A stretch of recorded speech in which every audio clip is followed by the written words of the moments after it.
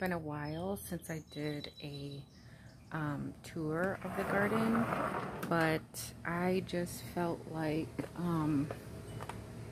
I don't know, sometimes I just feel like people don't want to see all that, but the more that I watch other people's tours, the more that I realize, like, hey, I really like to see all that. So we're just going to do a quick tour and talk about like what's going on and what's new. So we'll start on this end. I had some downy mildew going on with the squash and zucchini, and I was going to give up on them. I was going to pull them out. I was going to just start all over. I even planted the seeds already. Okay, so I sprayed them down with neem oil, and I clipped all of the damaged leaves. All right, and I'll show you what those damaged leaves look like in the picture there. But they have recovered. They have fully recovered. I don't see any signs of the downy mildew. Downy mildew is not the same as powdery mildew, okay? So although they have a similar name, they are not the same. Downy mildew is more of a water fungus-like organism, but powdery mildew is an actual fungus. So the downy mildew lives in the water that sits on your leaves. So I do have a couple leaves down here that I can probably show you. Okay, so down here I see some leaves that have some damage on them. These spots are signs of downy mildew, and they look like rust spots almost. Okay. Basically, it's not a fungus, but it's a fungus-like organism. Okay, it's not the same as powdery mildew. Although they sound the same, they are not the same. Powdery mildew is actually a fungus, and downy mildew is a fungus-like organism that lives in the water that sits on your leaves. And it is really humid here, and it's gonna be really humid here for a few days, so I am gonna have to treat these and keep an eye on them with the neem oil. Back here we have still some collard greens, and I have been neglecting the collard greens. I mean, I water them and I feed them, but they have really taken some damage. And basically what I've been doing is just clipping off the damaged leaves and just letting it grow back. This is the issue with the damaged leaves here. This is the culprit.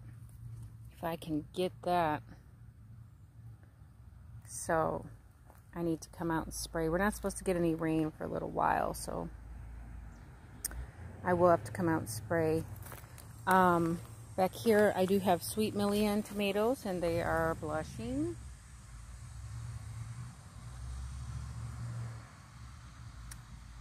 Look at that. There's two of them over there. I definitely need to come out here with this neem oil. See, neem oil is good at all stages of an insect's life. So that's why I like to use neem oil, and it's organic. All right, down here I have some tumbling toms, and they are almost ready, looking good. I still have green beans coming on. These are the bush beans. They have also taken on a lot of damage, and I believe it is the Japanese beetle that is doing the damage on these. These are also sweet millions. These tall ones here, these are all sweet millions. These are super bush. These ones, these bigger ones, are super bush. Then I have this spaghetti squash. two of those. This one's also a spaghetti squash here. Spaghetti squash and spaghetti squash. And then I have two collard greens here. And then we still have kale. This kale is really looking sad. And I probably would just take it out because I've already started more kale for the fall. But collard greens also looking really bad over here. Like I said, I kind of just gave up on those. And then there's a huge weed in there. Ugh. Huge weed. Peppers. There are these sweet peppers in here. Those are the Melrose sweet peppers. More Swiss chard. Now the Swiss chard has been doing really good. I have been harvesting that and it has been doing fine. So these are more tumbling toms. This is red Russian kale. I've been harvesting that. More collard greens and more tumbling toms. I really thought these were not going to do anything for me, and they surprised me. They did surprise me. They have been producing. Well, they started to produce, I guess you could say. Over here I have 6 tomato plants. These first two on this side are Celebrity. These two in the middle here are Beefmaster. And then the two on the end are Super Bush. And then I do have another tumbling tom right over there. In between there is some Swiss chard. I did have some lettuce in there, but I let the lettuce go once it started to get bitter. I just didn't take care of it anymore. I tried to plant carrots in between here, but I think it was just too hot for carrots. So I'm just now seeing a little bit of leafage, foliage, little greens coming in. But I don't know. Maybe they'll do something, maybe they won't. These bottles have been in here for a week, and they are not empty yet. 2 in the back are really like halfway full. This one always empties first, and I don't know why. I think it's got to do with the soil. This soil over here might be a lot looser than the soil right here, and that's probably why it can come out. There's only 2 tiny little holes in those spikes. So these 2 here are Beefmasters. So these are indeterminate tomatoes. Beefmasters are indeterminate, which means there's no determined size or height or production. They just will keep producing and growing if you let them, if you take care of them. These are all Super Bush here. In these containers are all Super Bush, and they are not indeterminate. They are determinate, which means they will produce, and then that will be it for them. Down in there I did plant some cilantro, and I can see it's just now starting to come out. That lettuce back there, like I said, once it got bitter I just let it go. These 2 tomato plants here are more Celebrity tomatoes. I heard a lot of good things about Celebrity tomatoes, so I decided to try to grow them. I had planted beets in between there, and they didn't do so well. Might have been too hot at that time, but I did go ahead and start this pot here with beets in it, and it's doing fine. More tumbling toms in here, which are doing amazing. There's lots of little green tomatoes on there. I know there's always pollinators in here, so I'm expecting a lot of little tomatoes on these plants here. And these are my straight 8 cucumbers. I can see like one little tiny cucumber there. I wonder if it's gonna be mature, but I did get these straight 8s in. They are going all the way up, reaching the top of that DIY trellis that I did for the pole beans and the straight 8s to climb. These little flowers have been really amazing. They have really lasted a long time. I'm really pleased with those little flowers, and they're really cute and small, and they don't take up a lot of space, and they're beautiful, they're vibrant, they draw in lots of pollinators. I've got jalapenos back there. Those I was worried about in the beginning because they were such scrawny little plants, but they really bounced back. Patty pan squash is doing amazing. Look at these leaves. They're just beautiful. Beautiful. Down in here you can see got little squashes coming on. Yep. This is a better angle. Little patty pan squashes coming on, and in the back there's lots of flowers on that one. Lots of flowers, and then already a squash. This one's already producing squash, and my other ones, my zucchini and my yellow squash, have not. So that's something to note.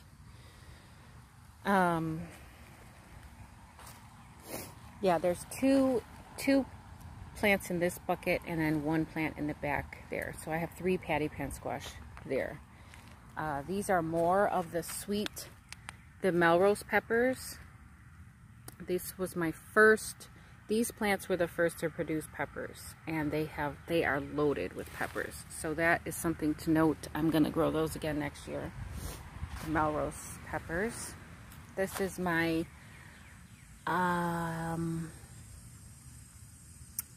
it's one of the bell peppers. I think it's a red bell pepper.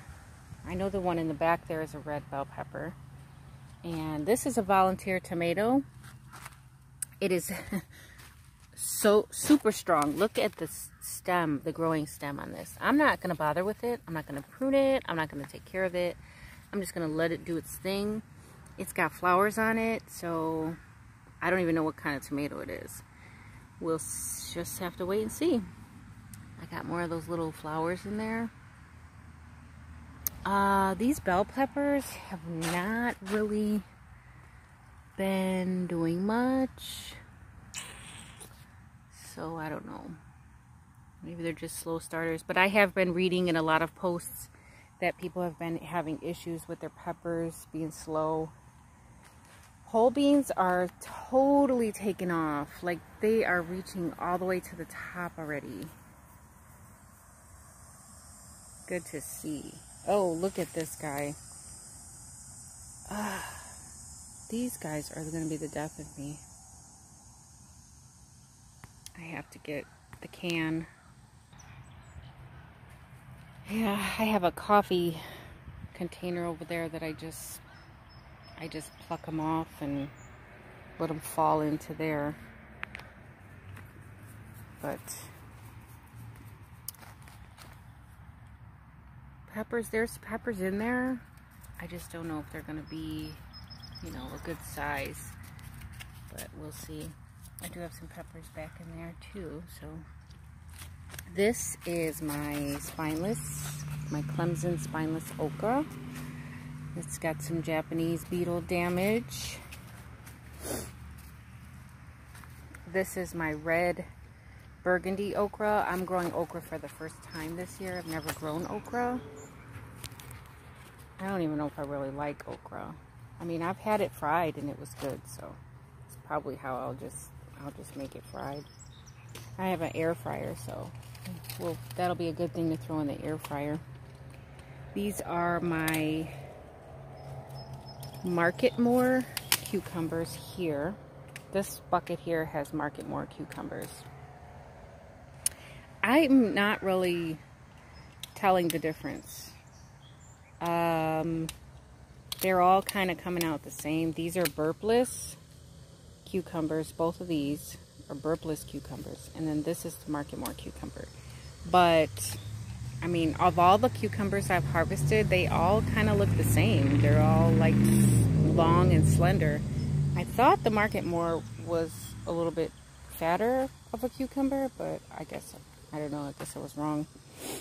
But I am getting lots of cucumbers. I've harvested some. There's more here in the back. There's a couple growing, if you can see them. Yep, down here I have one. So they've been producing, and they are also all the way up to the top, and I'm going to train them to go this way. So hopefully that'll work out. Sugar baby watermelons. Awesome. Awesome, awesome, awesome. I did come out and support a couple of those. Like this one here. I came and put a support on that one. And I put a support on the one that's down there. I need to get a support on this one here. This one looks a little misshapen, but we're going to let it go. That one looks good. And then I see that I have more coming on. This one here is going to be a watermelon. And I know they're getting pollinated because the pollinators are in here all the time. All the time. Like always. I can always find pollinators. There's another one there. So, sugar baby's definitely doing good. The moon and stars has taken off. They're climbing all the way up here now. You can see they're climbing from the pot, and they're all the way up there now. So they're doing good. This is my young blackberry. I bought this blackberry before I got that blackberry because I didn't think this one was going to make it, and it bounced back, so it's pretty resilient. The raspberry, I can see all kinds of little buds on there, so we might get some raspberries. Blackberries looking like they're budding too. Blueberries. This is my blueberry bush. I don't expect to get blueberries this year, especially because we've already been to the farm to pick blueberries, so I think blueberry season is over just about. So this is probably a next year plant, but it is looking good, so that's that.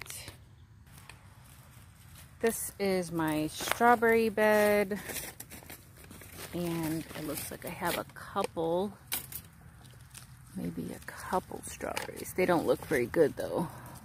They look like they got some damage on them. This one looks like it might have a couple more soon. This had so many weeds in there. I had to get all those weeds out. These two plants I bought this year, so I didn't expect any strawberries from those plants, but I do have a lot of foliage, and they probably will produce a lot of runners. But the plan is to open this bed up. I'm going to expand it. I'm going to expand it, and it's going to go all the way from, I guess, where it's at now. I'm not sure, but where it's at now, all the way to wherever I decide the walkway is going to end. So this whole bed will go all the way down, and it'll be all strawberries. That's the plan for right now. Things change, and I always change my mind, but I was going to do a bed with these cinder blocks, and then I changed my mind about that because I changed my mind about the strawberry, and I just changed my mind about the whole layout of the garden. I still have this tarp down because I'm still killing grass. So eventually all of this area will be covered with wood chips. And I did some weeding back here behind this bush. I chopped it and trimmed it all down and got all the weeds out from around there. That's what I got, that pile there. I just left it out there to die so I could use it in the compost. But then I laid out all this cardboard here and I'm, you know, just weighting it down with those cinder blocks. The compost pile is in the back. I don't know if I ever showed you guys that, but that's the compost pile in the back. And then it's kind of where I just throw materials and things. This is more cardboard that I have to break down and lay down. Compost pile is not very big because I've been using my kitchen scraps. I've been burying them. So when I make my banana tea, I pour that into the compost. But I did have an experiment here.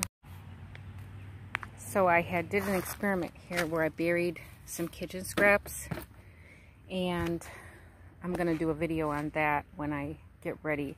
I also did a separate one in that little bucket there, but we'll take a look at that on another video. So yeah, look at all these cucumbers. Nice. Oh, this little guy here. Get out. Get out.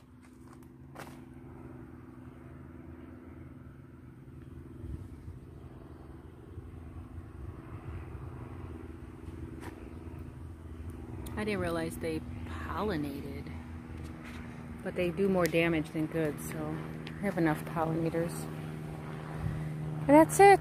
That's all I have going on right now. I actually have another thing going on, and that is this. I got a delivery the other day. I'm so excited about these wood chips.